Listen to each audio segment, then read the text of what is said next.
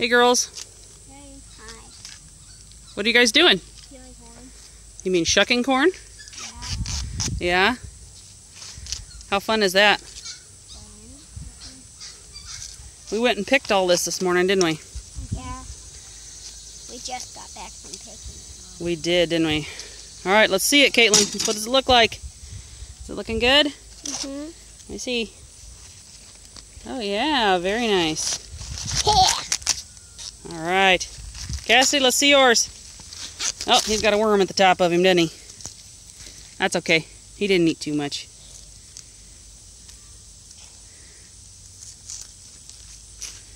Peel him back a little bit so we can see what he looks like. Can you get it? Mm-hmm. All right. Looks pretty good. The harvest is a little small. The poor corn got knocked over twice, so out of 4 rows, this is what we got. And Mama, is this supposed to look like that? yeah, that just didn't get germinated, honey. Those little ones at the end. Do I put it in here? Yeah.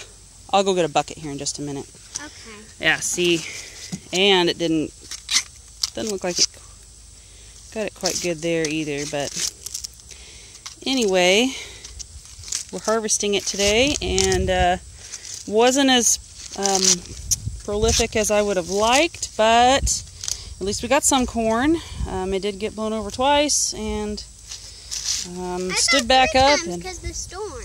No, just twice this time. 3 times it was the year before, honey. Oh. So, anyway, and then we're throwing the shucks over to the cows. They'll come by here in a little bit. I think they're over there by the pigs at the moment. They're making their rounds for today. They'll probably be over here in a minute, and they'll clean all this up because they absolutely love it. So, anyway, all right, we'll be back with you whenever we get farther along in the process. Mama? Yeah, that is a big old corn, isn't it? Good job, kiddo. Right there, Mama. Ooh, yeah, throw him over the fence. Cows can eat him. What about this one? That one looks pretty good. Caitlin, look how big this one is. It's all right, heavy. We'll see you guys here in a little bit. Okay, guys, so I've got a little helper here. She is holding my camera for me. The girls were asking how it is that I can shuck the corn as quickly as I can.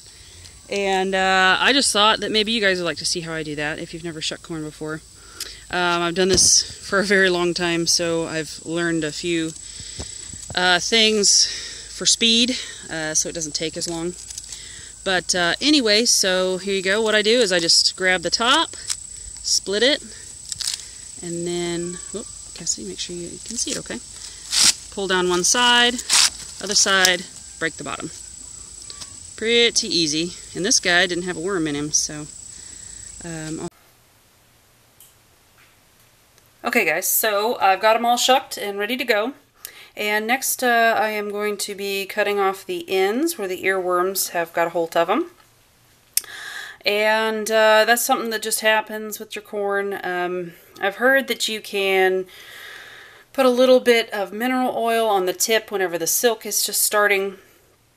I don't have time, and they really, I mean, they don't eat much, and you got the rest. That's still good, so I just cut the ends off. All right, I'm just going to do this here for you. And I've got my giant knife. Always keep your hands back on this part. So I just set it there and whack-a-mole.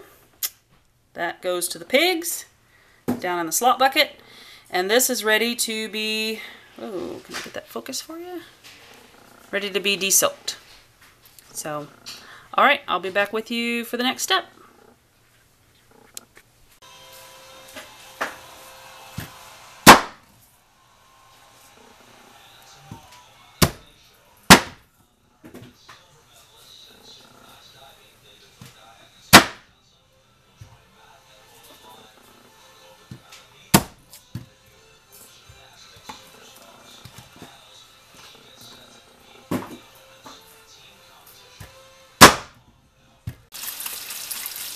Alright guys, so now I'm at the desilking process here, and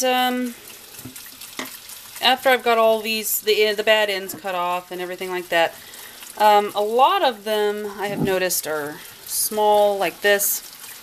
You get a little bit of corn off of that. If they hadn't been blown down twice at a, you know, kind of a critical stage when it was tasseling, they should all have been this size, and just this pretty. And also, we had a few, like this guy here. See how he's missing a lot of kernels? This is what I was most worried about, was all of them ending up like this. This is what happens when they don't germinate properly. And we have a lot of kernels that were like this. A lot of the cows got a lot of these kernels, or excuse me, a lot of these ears because the whole thing was just spotty like this. This one was okay because he got, you know, the back of him got germinated pretty good. It's just the one spot here on him. So that's what I was mainly worried about whenever they got blown over. But anyway, so to desilk, I have a desilking brush. And you can use any kind of brush that you have, that you know, use for vegetables and stuff. Or you can just take it and run it underneath the sink and rub it off with your hands. My grandma got me this, and this is something new for this year, and I really have been liking it quite a bit. You just run it through a couple of times, and it gets quite a bit of silk off. And it actually speeds up the process, because this is the part that takes the most time. So this guy's got a bad kernel, I gotta watch out for him, but anyway, it does a really nice job. So I'm gonna go ahead and get all this desilked, and I'll be back with you whenever I get that done.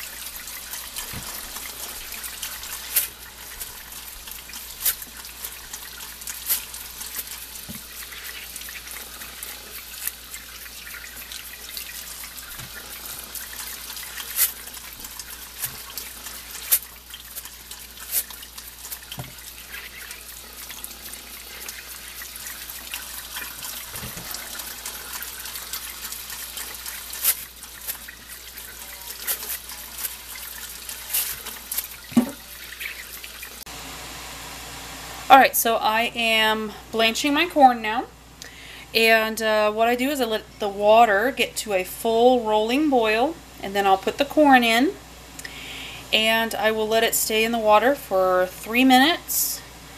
Once the 3 minutes is up, I will take it out of the water, and I have cold water in my sink ready to go. And I will put it in that cold water and let it set for a few minutes, so that way the blanching process stops, because we're not looking to cook it, we're just looking to blanch it. And then after that I will be cutting it off the cob, so I will be back with you whenever I am to that next step. Alright guys, so I'm at the point where I am cutting the kernels off of the cob now. And what I do is I just have me a bowl, and I set just a regular old cup in there and go from there. I just use a sharp knife and start cutting off the kernels, and there you go. It's pretty simple.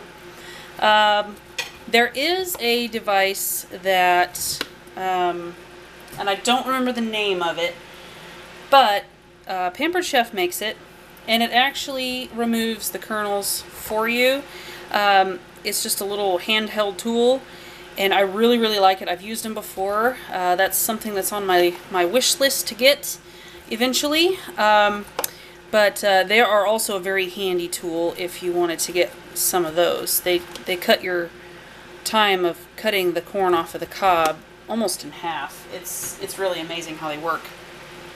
But anyway, so I just cut it all off, and it's okay if it stays in the strips. If you put it on the dehydrator tray like that, it dehydrates just fine. You don't have to worry about it. You don't have to sit there and break them all apart. It just really doesn't matter. So let's see here. I put my dehydrator on 120 to 125 degrees. And usually it takes about 12 hours or so to finish up the corn.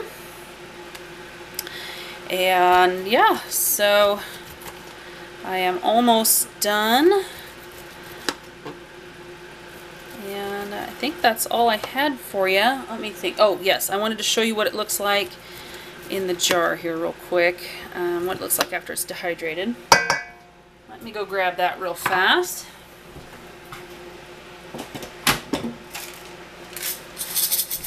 So that is what it's going to look like after it's dehydrated. As you can see, once it's dehydrated, those clumps will just break right up. I use this for soups mainly, but you can also put it in boiling water and it'll plump right back up for you. And it tastes really good that way too. So this is the jar that I keep on my counter, and I use it for cooking and whatnot. So anyway, there you go. That's what it's going to look like when it's all dehydrated. And whenever I put it on the trays, I just put it in a nice kind of thin layer. This particular batch, I'm not going to have enough to cover my, or excuse me, enough to use all my trays, so I'll probably put something else in there. I have some zucchinis that need to be worked up, so I'll probably put those on there, or in the bottom trays as well, just to fill up the dehydrator. I don't really like to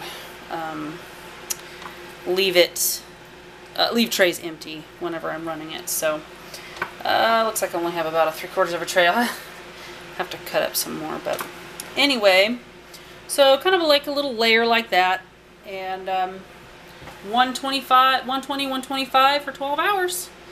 There you go. I hope this video was helpful for you guys, and you have a good day. Take care.